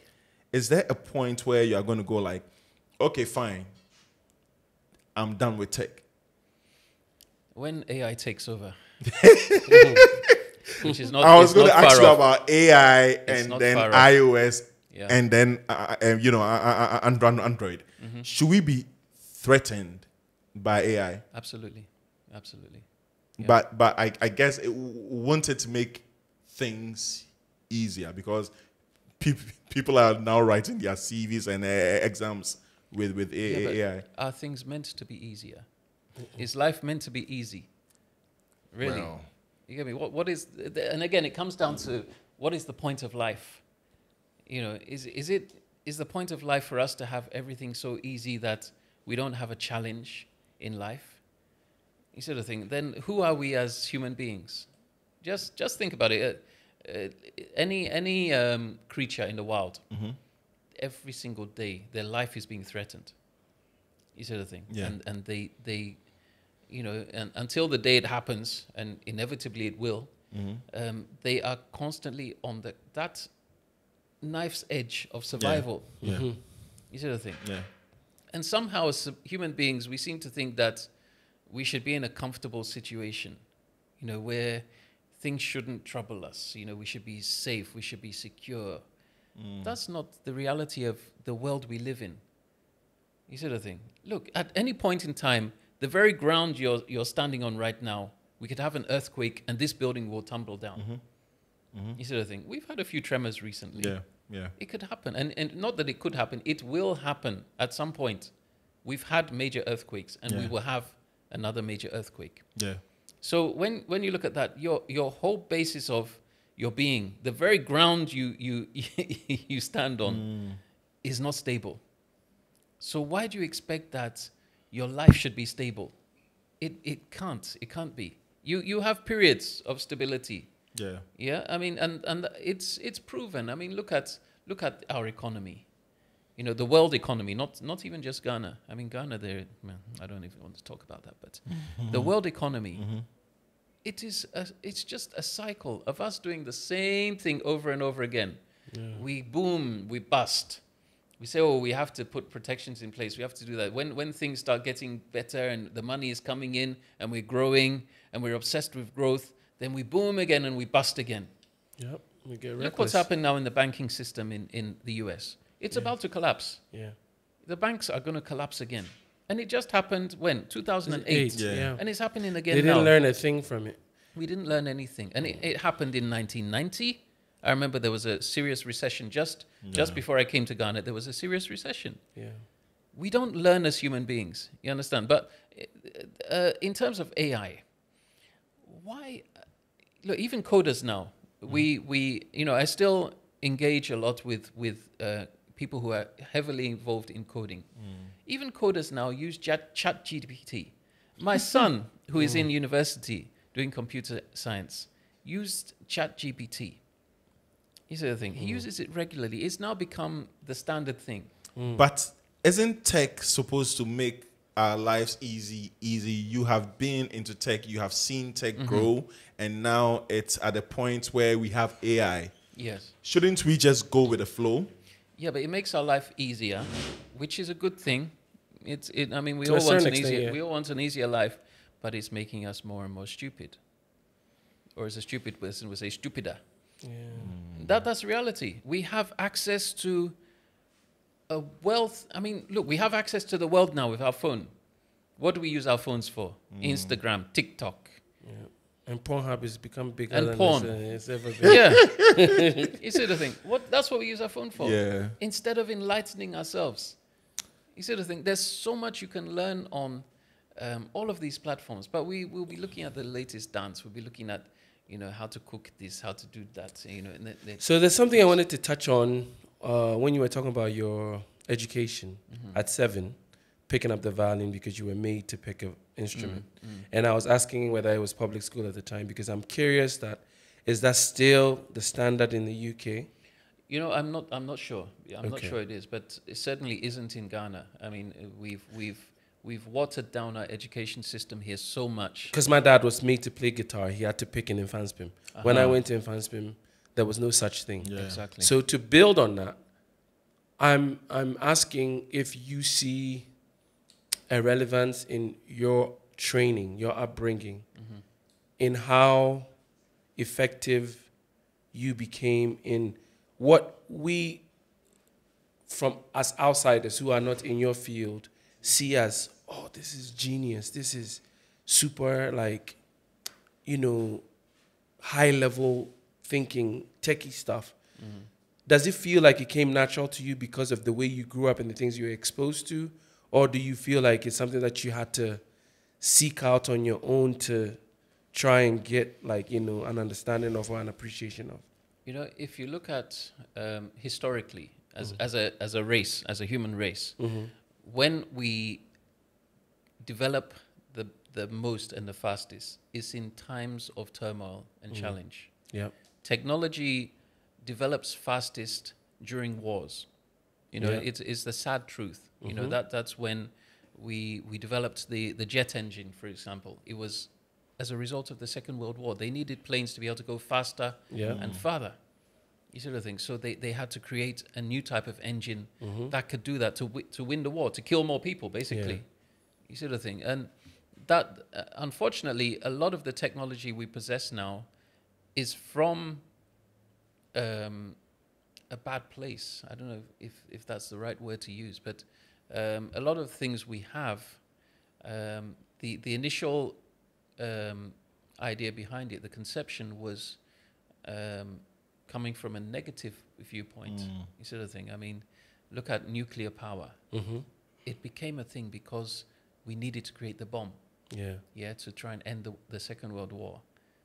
Yeah, it wasn't that we wanted to create nuclear power. That came later. Yeah. The bomb was first. The power was secondary. You see, so essentially we learn from challenge. Yeah, so it doesn't have to be a war, but we learn from challenge. When something is not going as we perceive it should, Right. we try and come up with solutions to that. And I think that's I'm a product of that. Okay. You sort of thing. Through my challenges, my embarrassments, my perception of being an outcast as growing up, it forced me to overperform and outperform my peers so that I could be seen as an equal. Yeah. And maybe I overshot the mark. You sort of thing. Yeah. But yeah, it was through that challenge and through that despair, you sort of thing.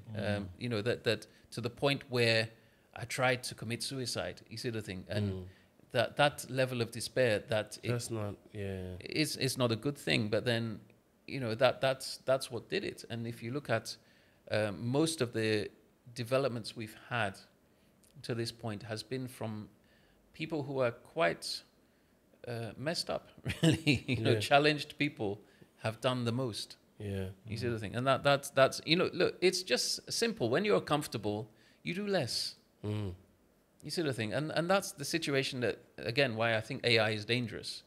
That it is making us do less and less and less. You have a dope. I don't know if I should call it a studio, because it's a whole, you know, it's a dope space. Where is Right. We're at McCarthy Hill. McCarthy Hill. Yeah, it's a complex. Yeah, it's a exactly. whole That complex, I think, you know, Yeah. where you have like different studios and all that. And the only time I heard about it was a few weeks ago.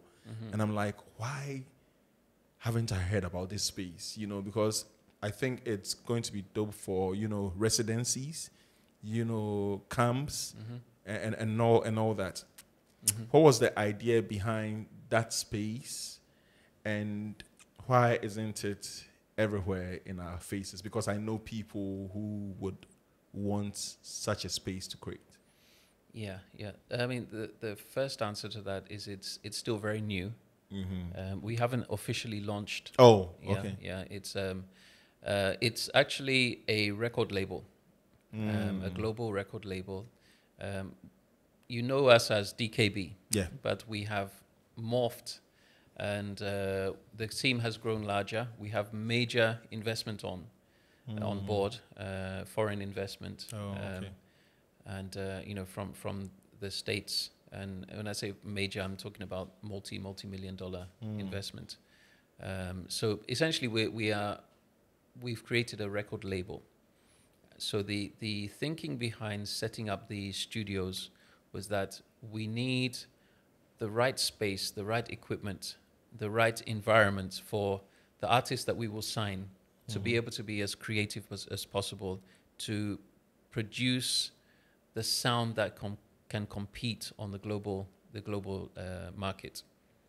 Yeah, I mean, look, let's be realistic. In Ghana, there's no industry. There's no industry. I've been saying this. Yeah, there's no industry. Yeah. I mean, where you can only have maybe the top 3 artists who are doing anything significant. The rest of them are just struggling. That's the sad reality. They're struggling, and even if you look at our great artists of the last generation, our Kojo Entries, our Lumbers, Amachi Dedes, they all had to do something else to make ends meet. Yeah, and they were probably more successful than the current crop of artists in terms of the music. Yeah, they made money. Those days they were buying CDs, they were buying cassettes, they were touring all over the country. They made a lot of money. But even there, they had, the cocoa season and then the dry seasons and so on. So they had to get into other things. Yeah, which is not such a bad thing anyway. I mean, even the major artists outside, the Rihannas, the P. Diddy's and Jay-Z's and all of that, they're doing other things. And that's where the real money comes. But so we want to basically create a label that we can develop artists. We can push them onto the global scale, because it doesn't cost $1,000 or $10,000 or $100,000 to blow an artist globally. You're looking at millions of dollars. And just to produce one single, a major label can spend $2.5 million just pushing one single. Just one single, or not even an album. You see the thing. So, and who in Ghana can afford to do that? I mean, even at our level, we can't afford to do that, on a single basis. But at least we understand that if you're dealing in the hundreds of thousands of dollars, you can make inroads that will push the artist to a certain level where we can then start talking business with the majors. Yeah, you understand? Which is what the Nigerians have done. They've managed to understand this is the space they are in. This is the industry. This is how they have to push. These are the contacts they have to make globally. I have to, someone like Davido. He had to pay Chris Brown a lot of money to do that first feature. Right, knowing that he was not going to make that money back off of that single, but over 3, 4, 5 years, he will become so big that now Chris Brown will be paying him to feature on his record. You see the thing? So we have to look at it from the long game, the long point of view, and we have to understand that it's a business. You don't set up a soft drink manufacturing plant with $100. You're looking at huge investment. You just got to set up a factory. So that's what we did. We spent over $500,000 just setting up that place. It's a lot of investment, and we haven't even finished. We're setting up a full live studio, and we're setting up a Dolby Atmos certified studio as well. So we understand that, look, to get things going, you have to play at the major league level. Otherwise, whatever artist, someone like Black Sheriff, is a fluke, right? He's been very successful so far, but it's a fluke. It shouldn't be a fluke. It should be a business strategy that if I have 5 artists and I apply this formula, I should get 1 or 2 of them being global hits, global stars.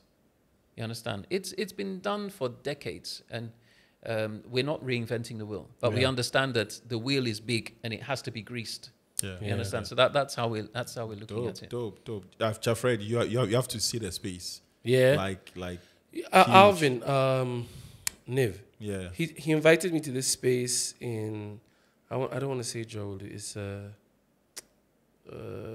Kalkudi. Yeah. After that, somewhere around that. Yeah. Pig Farm. Pig Farm. Yeah. Yeah, I know Okay, that space. okay, Yeah. As soon as you turn the left at the light, it's on the right. It's on the right. Yeah. That's one of the biggest studios I've. Black. yeah. What was the name? Yeah. Ludacris was just there recording his Yeah, album or something like that. Yeah. So this place is bigger. Oh. It's not. You see, these things now. It's not about the size anymore. You see the thing, because Well, true. Yeah. the size is important if you're housing an orchestra or a choir. You understand? But even with that these days, you don't bring in the whole choir to record one take. You know, you section them off because you want to be able to mix and get the right sound. You see the thing. So if you look at the top studios now, they're not huge in terms of space, but they're huge in terms of the equipment. The treatment of the room, the acoustics, and also the engineering know-how, which is probably the most important thing, because I was admiring this mixing. I say a mixing board or a desk, if you like. What you can produce with this, you'd be amazed. You could produce a Grammy-winning record with this. Really? Yeah. Oh yeah, easily. Yeah, easily. You could produce a Grammy-winning record with this. But it's the know-how, understanding, the physics of audio and how that translates into the digital domain and how it's processed and what all those things. So that's why I still spend hours every day learning, because things change and I don't know everything. You see the thing. So I'm always trying to learn new techniques. Dope. Awesome. Dope. So lastly,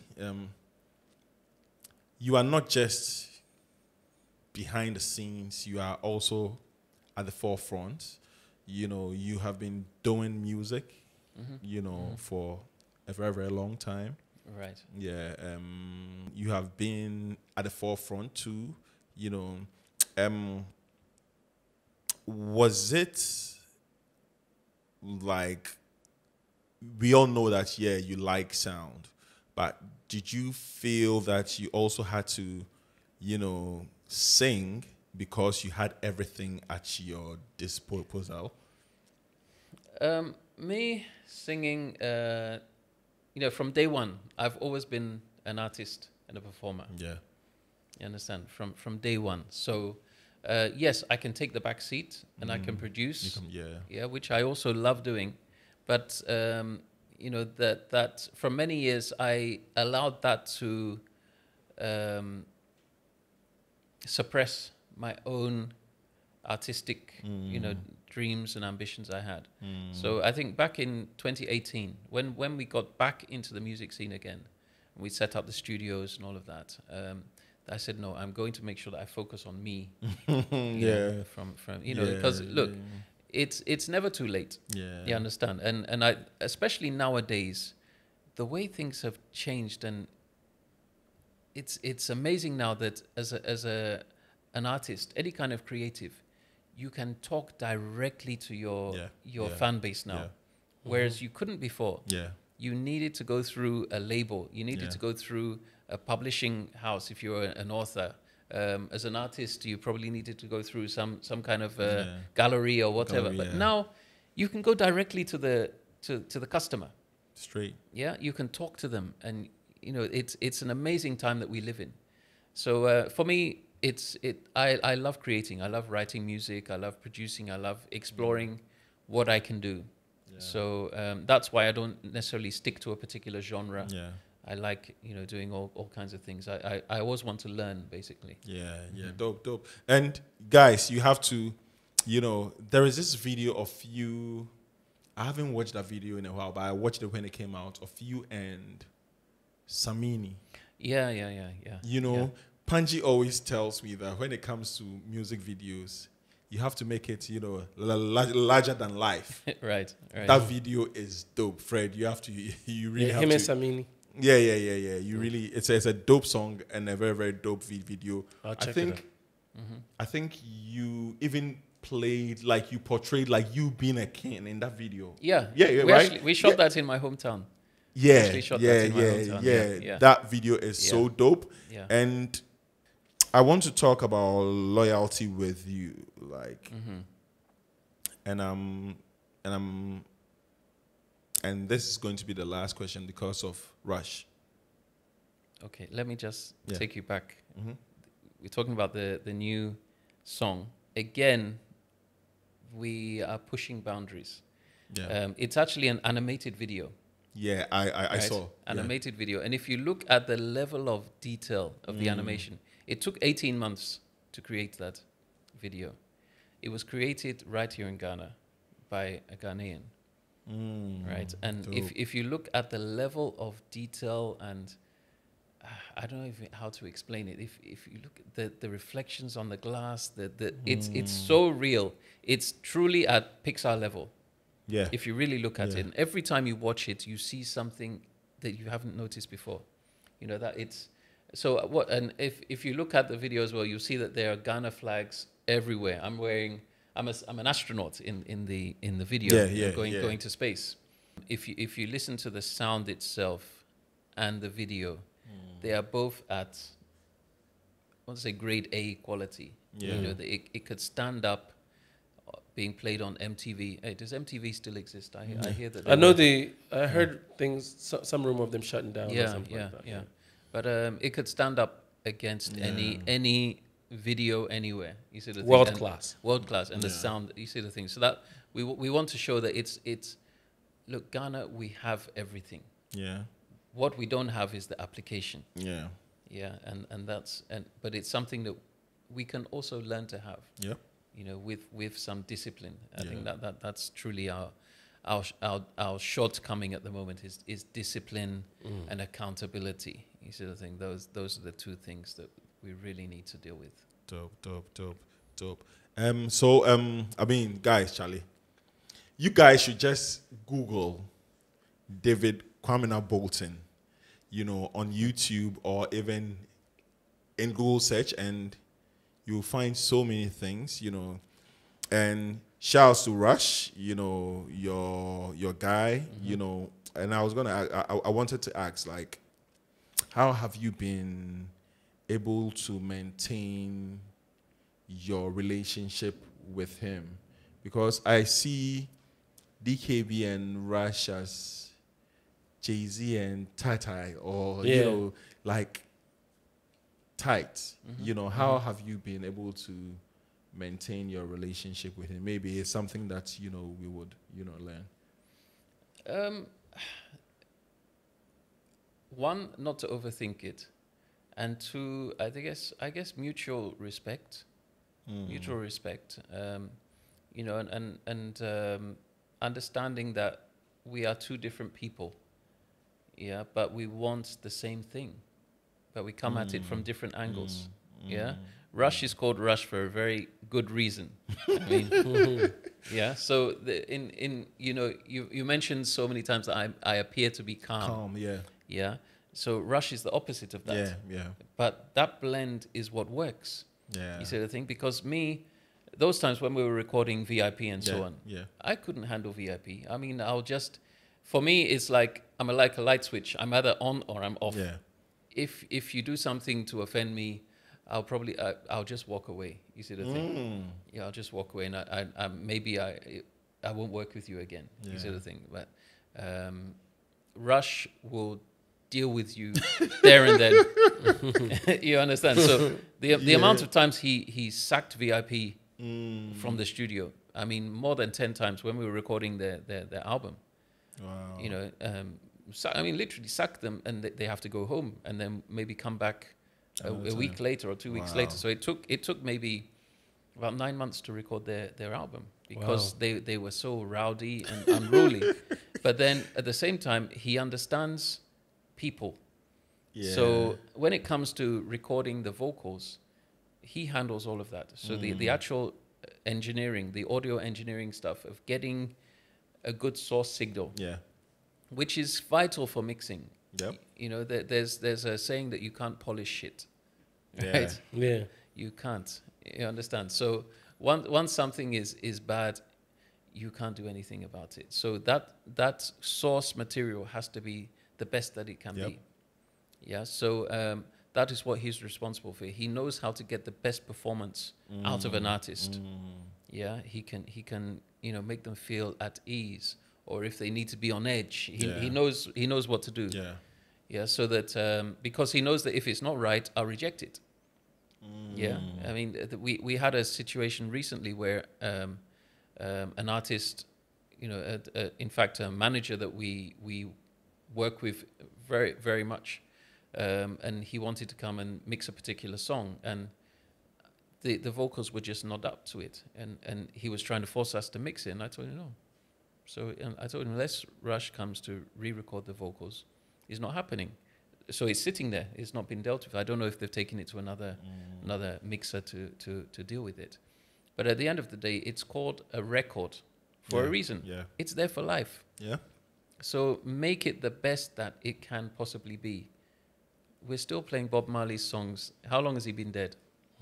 Over 40 something. Yeah, 40, I think 40 years now. Yeah, he died what, 80? Was it 81? Yeah, 81. Yeah. Wow. His songs still sound beautiful. You play it on any system. It's balanced. It's clear. It's everything is there. And not a single day has passed since he passed that his song has not been played in almost every single country of the world. Yeah, it's true, and it's crazy. It'd be crazy. Yeah, Bob. As for Bob, I don't joke with Bob. Yeah. So imagine if those songs were not recorded well. Yeah. They wouldn't have been played today. True. So basically, we all need a Rush in our lives. Exactly. Yeah. Chai, Fred. You know it. Charlie. It's been like engaging, and I've been so into the conversation from the beginning, from jump, till now. I think he was a little worried about when you were coming and the direction of the conversation, but I told you what happened. I feel like the conversation was what it needed to be. Yeah. Because it always comes from a genuine place. Yeah. And I meant every word I said about you because, like I said, growing up, hearing about you was almost like a celeb somewhere or this myth of a human being somewhere doing something so crazy. Because Mensah, somebody, even though he's my peer, there's some of your peers that you revere in terms of their intellect. And Mensah was the type of guy. He would make up stuff on the go. He was funny. He was smart. And I wanted to get into the artists that he's worked with, but I know that we would not finish now. Maybe we'll have to pull him in once the record, because any record, most of the time you hear DKB, Right. That's him. David, we thank you for coming to the podcast, and we appreciate you. And I mean, what happened to the Porsche before we cut it off? What? The Porsche that you bought in London. In fact, what did happen to it? That was when I was 15. Man, I can't even remember. Wow. Because I left. I would love to find it somewhere. I left. I think my business manager ended up with it because he was driving it. Okay. I think he ended up with it.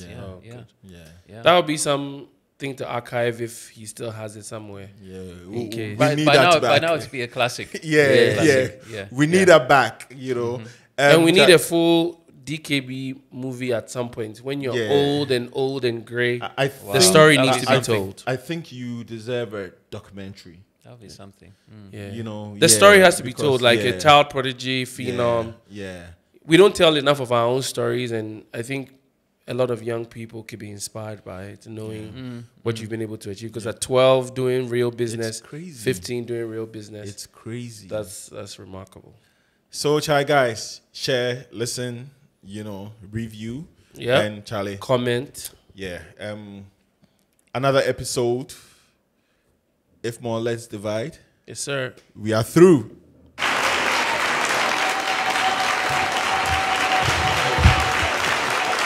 Charlie.